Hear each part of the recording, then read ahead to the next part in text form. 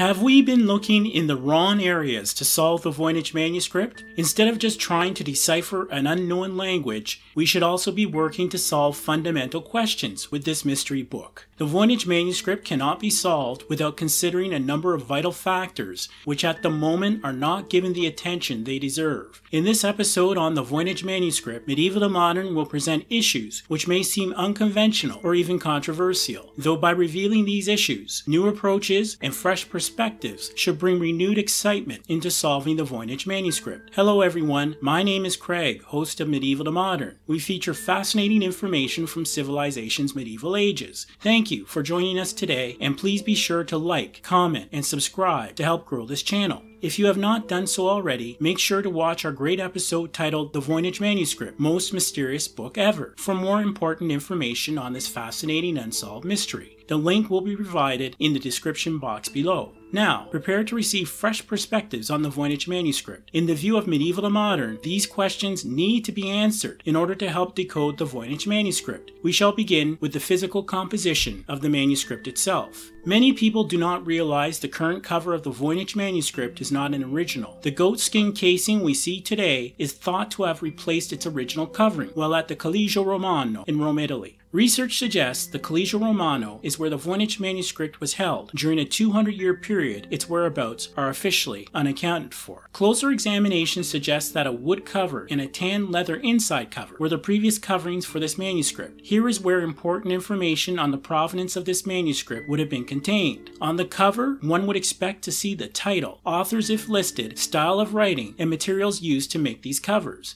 Any of these great clues would have yielded valuable knowledge, especially with modern scientific methods like carbon dating. So, do these original covers still exist? Located in the same places this manuscript was held for 200 years before these items were also relocated? When Jan Marek Marci sent the Voynich Manuscript to his friend Athanasius Kircher at Collegio Romano in 1665, we note an important detail. There was no mention in the cover letter of a damaged cover or any alterations to the manuscript's physical appearance. Also note that Mr. Kircher wished to acquire the book from its previous owner, Georg Baresch, though he refused to sell it. It is very interesting to realize Mr. Kircher never returned the book to Jan Marek Marci. This is just one in a number of odd circumstances while the Voynich Manuscript was held at Collegio Romano. Opening the Voynich Manuscript, we find our next key discovery. The current manuscript contains around 240 pages. The research indicates additional pages are missing. It has often been suspected there was a manual or code key for the Voynich Manuscript. Though what if this manual were not separate from the folio of current manuscript pages? Could these missing pages have contained the code key for the whole manuscript? Related to this query, was this an intentional action because the cipher key was written in an identifiable language that would help decode the manuscript's so-called Voynichese script? Research also suggests the pages in this current manuscript were reordered, with the original sequence quite different from what we see today.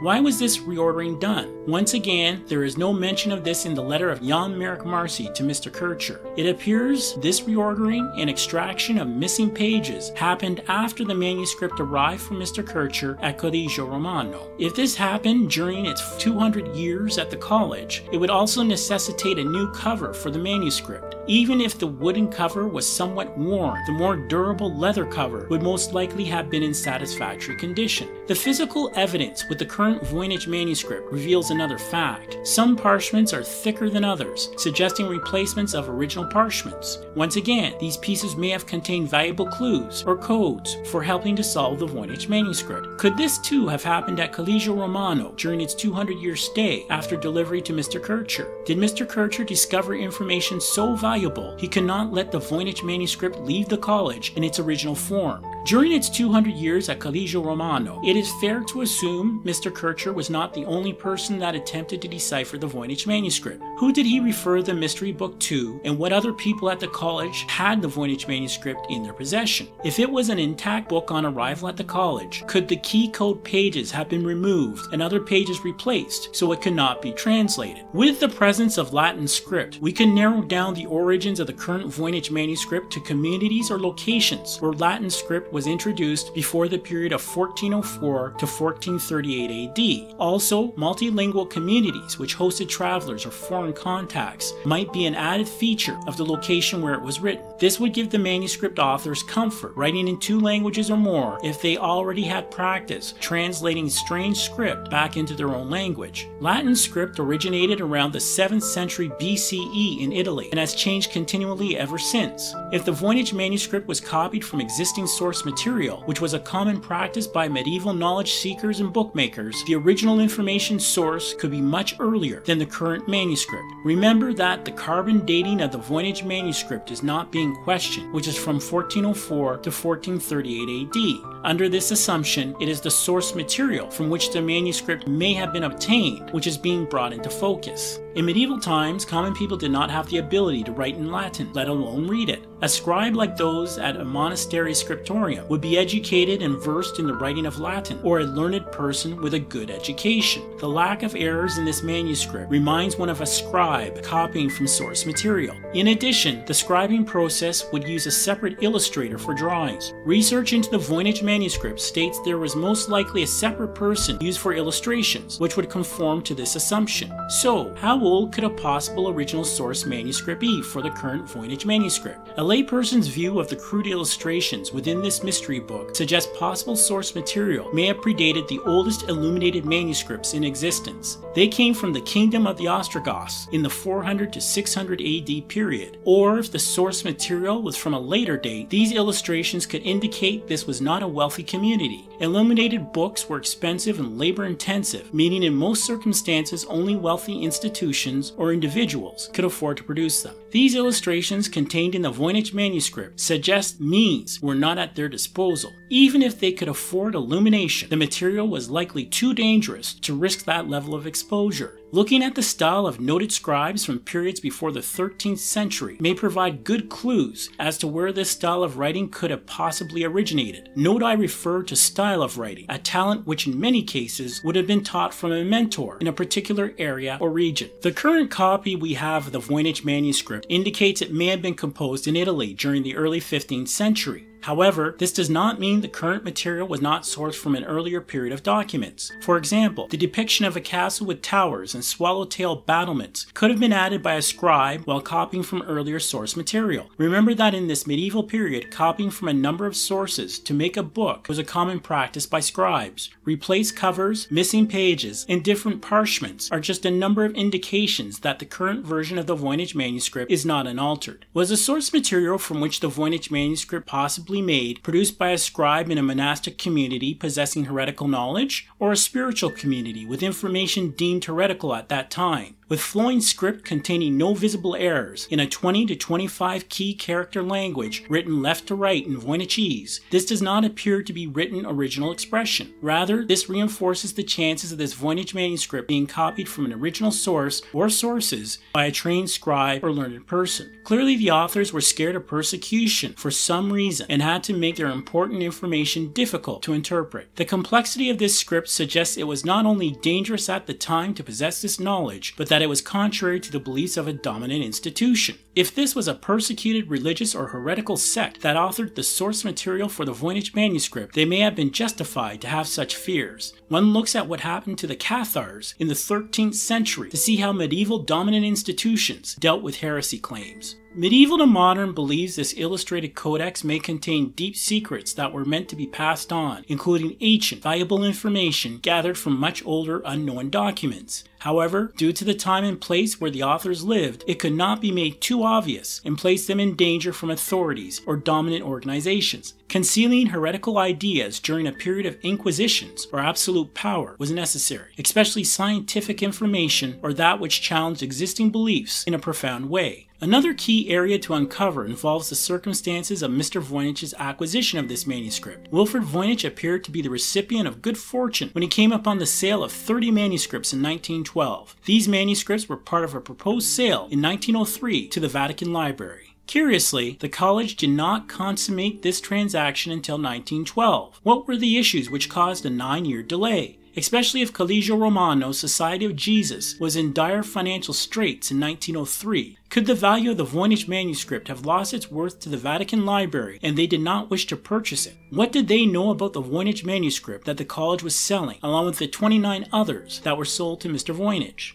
As for the society, it would have made a great selling feature if they told Mr. Voynich the papers had such high value the Vatican Library wished to purchase them. When esteemed professional antique book dealer Hans P. Krauss was unable to find a buyer for the Voynich manuscript, he donated it to Yale University in 1969. When one thinks of the great interest in this mystery book and those in the past that wished to possess it, why was the interest not there for such a famous item? These fresh perspectives are meant to open new avenues of discussion and methods of discovery to help solve the Voynich manuscript mystery. They are presented in the spirit of helping to open new approaches and spur additional ways to help solve the mystery of Voynichese. Perhaps there are those out there that have unknown information to guide a fresh path in the Voynich manuscript mystery. If so, we can hope they come forward to reveal such knowledge. After all, their information may not only help solve the Voynich manuscript, they'll help solve other mysteries from the past connected to this fascinating book. Thank you for supporting us at Medieval to Modern. Please be sure to watch our next episode or one shown at the end of this video. Also, be sure to like, subscribe, comment, hit the notification bell, and spread the word about this channel so we can create more exciting content. I wish you good tidings as we remember that sharing knowledge has been a noble deed throughout the ages.